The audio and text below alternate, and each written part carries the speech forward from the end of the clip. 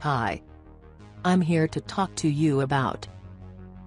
Well, if you're searching for a source to learn how to stop depression naturally, then you are on the right path. So many people turn to their medical doctors to prescribe antidepressants that could worsen the situation of depression before it gets any better.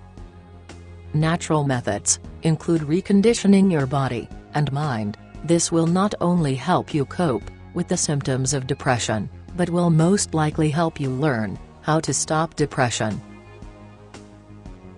Most people learn how to relieve stress by creating an exercise program. Form of exercise helps oxygenate your blood and make you feel good. Try running or biking on a daily basis. Also, try to keep a good diet and remove yourself stressful situations. You can use a simple and effective way to stop depression naturally, once and for all, and overcome negative thoughts. Here